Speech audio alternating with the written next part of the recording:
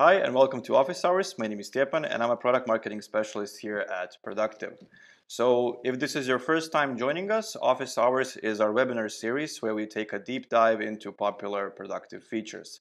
Now today we are focusing on project management, and since this area covers a lot, we decided to turn this session into a complete guide for running projects in Productive. So before we begin, an important disclaimer. We will cover only the organizational side of project management. So there will be no financials, jobs, or budgets. And you can find those sessions on our YouTube channel in the Office Hours playlist. With that in mind, now let's quickly walk through today's agenda. So we'll begin with task management, which of course involves creating a project first. Then we will explain the elements of each task, and then how to define a workflow, how to add milestones, subtasks, and dependencies, and what are custom fields and how to add them as well. Then we'll talk about the project layout, essentially how to create a perfect project. So how to create Kanban boards, Gantt charts, or just to make it more simple, and how to organize the project for yourself and also for others.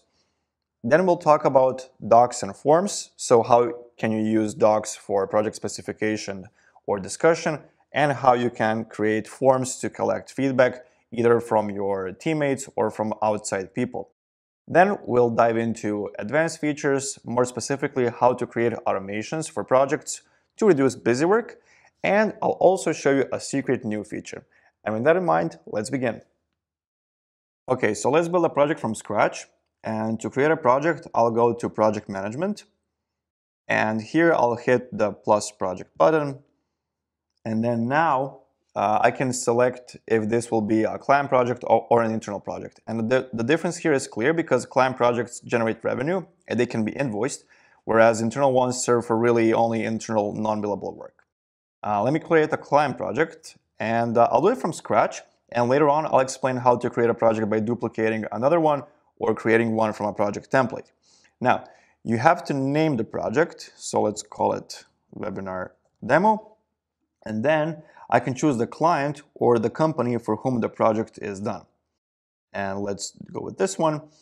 And next, I can select the project manager, and I can also add the workflow. Now, let me pause a bit because the workflow is a set of statuses for each task, because normally tasks can be either open or closed, but a workflow can have multiple other statuses in between. Now, I have a predefined set of workflows, but if you want to tweak them, you can do that later in settings. And you can also select one workflow and then change it later. But okay, let's go back to the creation. Now I'm asked, what will this project need? So obviously, I will need tasks, but I also want docs. And let me also add forms.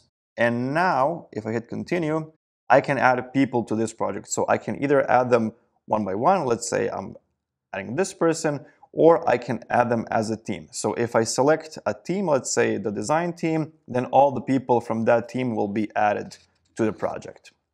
Okay, so now let me hit continue, and then my project will be created.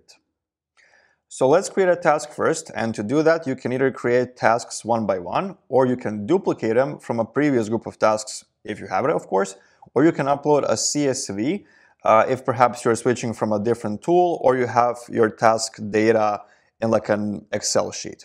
Now let me go here and create a task, but actually let me save you some time because I've made one before. So let me open this one.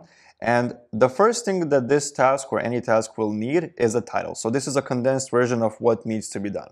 Then here in the description area, you can add a more detailed description. And here you can also add attachments if you want, so they can be like PDFs or JPEGs.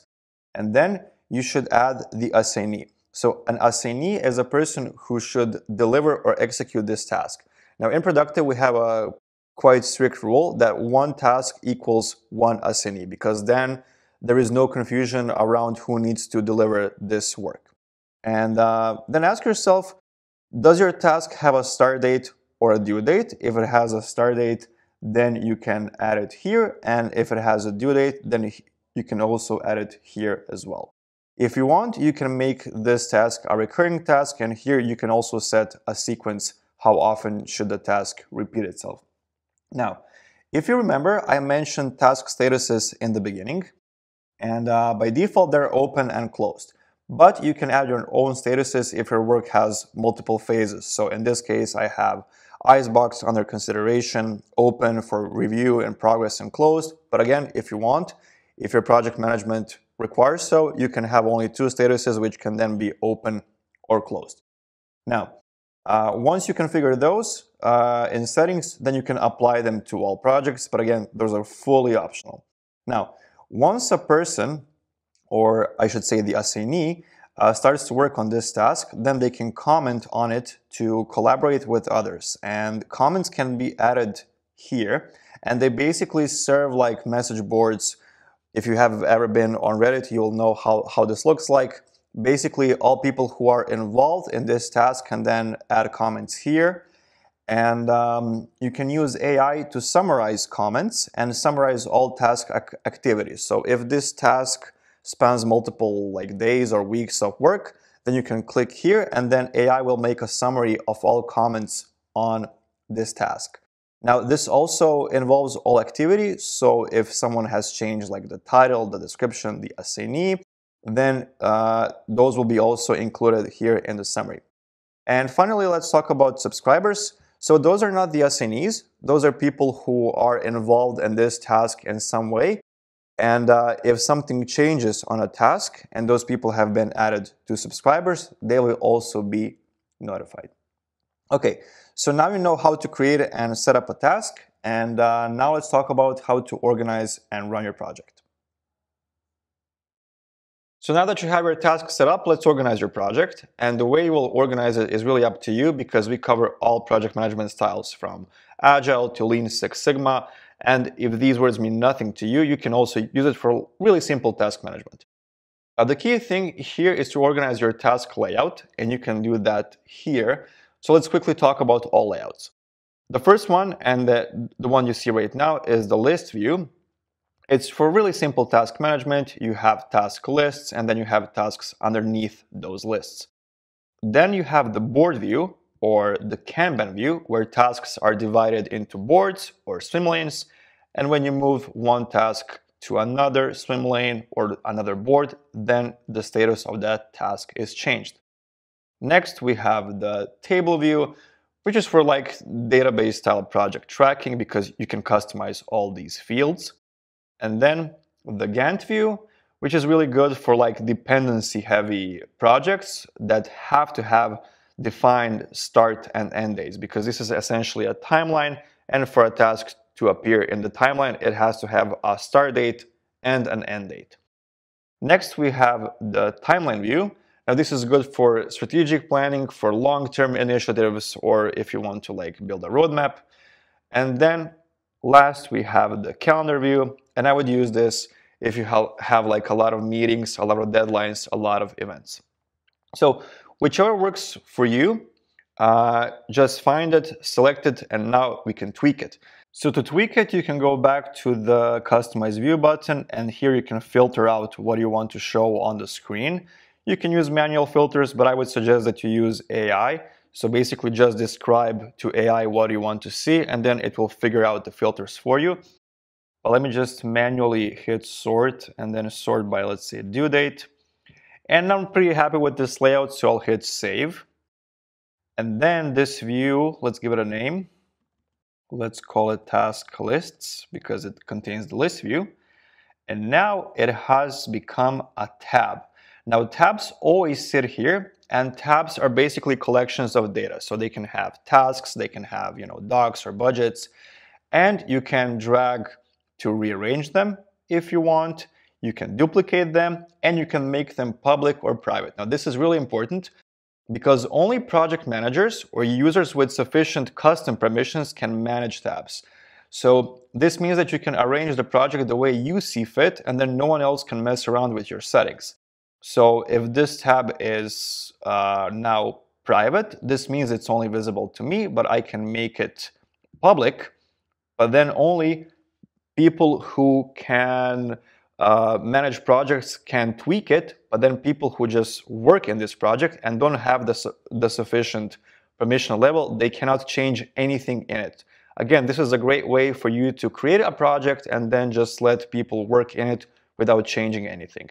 You can also duplicate this tab. So let's say I want to create a Gantt view and I don't want to configure it by scratch. So I'll just duplicate this list, hit Gantt here, and I'll just hit save and call it Gantt. And now it sits right here. Now, if a project is more complex or has many tasks, you can always organize it further using task lists and folders. So let me quickly go back to the list view. Now it's pretty clear that a task list has multiple tasks in it, but a task folder can have multiple task lists in it. So think of it as, let's say two teams are working in one project, say design and development, and each team has their own folder, so their work will always be organized. And to do that, just hit the drop down with the folder and hit add new folder. And then here you can move one task list from another folder to the other one. Okay, so those were the basic organization settings for a project. And now let's talk extras and improvements. And the first one is custom fields. So a custom field is a type of custom classification that is not available in Productive by default. A default classification can be, let's say, a assignee or a due date or even a status. And a custom field is a label, like I have here, which is high priority, medium, and low. First, you would create it in settings, and then you can apply it to a task. And then later on, you can search and filter by this label. But what happens if a task has multiple steps or is like a big chunk of work that needs to be broken down into smaller pieces? Well, for that, you can use subtasks. So pick any task you like, hit add subtasks, and then here you can just create a new task. I say task because a subtask is a fully fledged task. So it has the assignee, a due date, a title, a description, but it's clearly connected to the main task in the hierarchy. But what happens if there is a connection somewhere else? For that, you can use dependencies. So again, I'll hit add dependencies, and then I will link a task to this one. And then here I can denote what is their relationship. So is one task blocking the other? Is one task waiting for another? And this is especially useful if you are using the Gantt view. So let me quickly go back to my Gantt chart. And as you can see here, I see that this task submit designs is clearly connected to this one right here. So I see that one task is waiting to the other and they cannot be completed until one is done. And finally, we have milestones. So milestones are just like any other tasks, but they really point out what is a specific point in a project or what is a specific deliverable. Any task can become a milestone. All you have to do is click on options and then convert it to a milestone. Okay, so that is how you would set up your project and task management. But as you know, project management involves so much more than just task management. So let's add docs to the mix. So what do you use docs for? Well, a doc can be a project specification, it can be meeting notes, it can be a place to draft marketing content, or a space to collaborate with your teammates or clients, really whatever you like.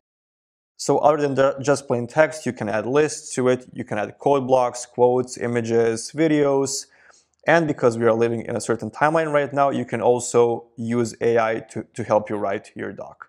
And when you're ready to collaborate with humans again, you can also mention your teammates and insert comments so you can all collaborate together, kind of like Google Docs. And with that in mind, let's talk about forms. Forms are really the best way to collect feedback and gather information. So you can send them to your employees, but you can also send them outside Productive as well. And to create a form, all you need to do is select the type of information or the question that they should answer here. So it can be a single select like I have here, or they can add text, upload a file, or add a date, anything you'd like. Once you're ready with that, you can hit publish, and then you can copy and send this link to either people in your organization or outside of it, depends on your settings. And then all responses will be recorded here. But honestly, a form is only worth as much as the answers that are in it. So I would say the best way to use these answers is to create an automation. Now, automations, as the name suggests, are automatic actions that are done when something else triggers them. And you can automate tasks, budgets, or in my case, forms. And I'll use the opportunity to automate responses from this form. So when response is submitted to my form, then let's see if the second answer is selected. So when someone selects the second answer, I will save this, and then I will create a task if someone selects the second answer. So basically, when I send this form to someone and they select the answer that is set up here, it will automatically trigger a task. Of course, I can trigger other actions as well, so it can be an email or a Slack message if you want. But the important thing is that you can automate responses from this form. And the best thing about automations in general is that anybody can create them and there are no coding skills required. So now you know how to set up a project in Productive, and you also know all the key elements that make up a project. So let's move to the part you all know and love, and this is where we reveal a brand new feature that's not been released just yet. So let's talk about this one more thing, and this is the feature that I wanted to show you that we are still working on. And our topic is dashboards. So I'm looking here at a typical company dashboard. It has all of the live data and KPIs in the form of widgets. But what happens if I want to create this type of data center, if you will, for a single project? Well, now I can do that with project dashboards. So let me go to a project, and I'll create a new tab, which will contain a dashboard.